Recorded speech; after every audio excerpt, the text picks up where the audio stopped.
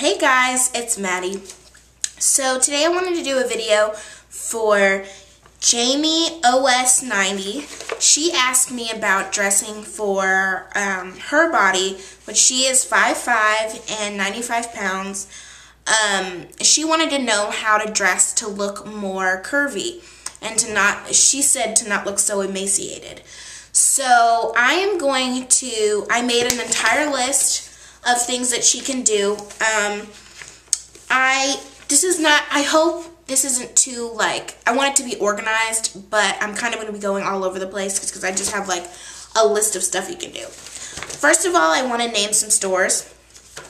BB, French Connection, BCBG, and for, the same items you can find there. You can go to TJ Maxx and Marshalls. They sell all those brands at TJ Maxx and Marshalls. Because the clothes that they have are, number one, they're sexy. I mean, they're, and then they're definitely made to create curves on a woman's frame and to make you look very, va-va-voom and just very curvy and stuff like that. So I'm going to go through and give my tips. Okay, so first of all, ruching. Ruching and ruffles. Because ruching has a gathered fabric and also so does ruffles, it creates volume on top, or it'll, I assume you'd get a ruched dress or maybe a ruched top, which is kind of gathered fabric, or ruffles, because it adds volume to whatever part of the body that it's on, which I recommend you do not buy ruched pants. That's weird, and they look weird. But if you have a ruched dress or a ruched top, that can definitely help add bulk to the top half of your body. Also, ruffles, especially on a swimsuit or a top, can look really cute and add some, also add some volume to your chest area. A push-up bra. Now, I don't know, some people are against them, padded bras and stuff like that, but for a night out, I think it's totally fine and appropriate. I think that, it can help add some volume there. And also, I know sometimes when young women and the friends that I talk to, when they're thin, they kind of feel like they have a boyish body and they, they want to look sexy. They don't want to look young. So these are tips that can help you not look so young if that's a problem that you're having. Jackets. I know you said you didn't like a lot of layering. Or you said without layering. So I think having belts in jackets are great, because wearing a jacket, I mean, it's, it's not excessive layering just to put a jacket over a shirt that you're wearing or something, can look really nice because it has a lot of, it can create a curve, especially if you have a jacket that kind of goes in at the waist and kind of comes out at the bottom. It can help create more of an hourglass shape of more hourglass shape. Some people to pay attention to, there are a lot of celebrities who have your body type, or who are the same height and weight as you. Leighton Meester on Gossip Girl, you guys are about the same height and weight. And then,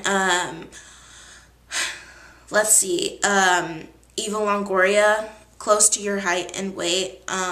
Yeah, so I'm going to keep going. Tuck your shirt in. Now, mostly for women who have an apple shape, should not tuck their shirt in because it can create a gut or more gut than there is, or it can just look like it's being pulled tight across your stomach. So what I recommend is wearing a shirt that has kind of a, maybe a button-down shirt or something like that, and then tucking it in, and then putting a belt over that, because it can add some curve, and then it breaks up the line of your body so that you are kind of being looked at in blocks, basically. And I'm going to talk a little bit more about breaking up your body, because that's kind of what you're going to have to do if you don't want to layer a lot of your stuff. You're going to have to break up your body into segments. So wearing horizontal stripes, trying shorts over tights with boots, something like that, and even, excuse me, my ear's itching, yeah, and doing things like that will really help, break up the line of your body and then make your body look a little wider because you're breaking them up into lines, which look like this. Okay, chunky knits. Wearing a chunky knit sweater or a chunky knit dress would be great because it'll add bulk to your body, but it won't make you look chunky necessarily. It'll keep the line of your body smooth because the sweater will lay close to your body, but because of the way the fabric is made and how thick the cables are, it will keep the, it'll add weight to you almost. You can also wear puffy jackets and puffy vests. I know nobody wants to look like a marshmallow on toothpicks, but that's a great look for a woman who is thin on top because it'll keep the top of your body kind of, the top of your body will be thick. And, excuse me, I'm sorry. You hate it when your ear itches and you can't scratch the inside of your ear. Anyway, yeah, so, and you can get stuff like that at Old Navy or Target or anything like that. I don't know if you saw like the first outfit in Jennifer's Body on Megan Fox. That was really cute. I thought so anyway.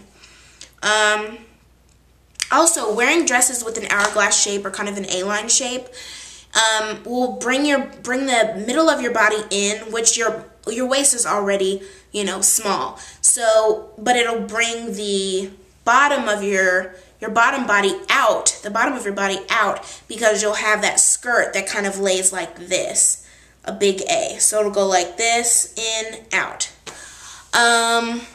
Also, you can do the slouchy tees with like a tight bottom, like wearing a tight skirt, like those tight kind of 80s style skirts, and then a really slouchy bottom.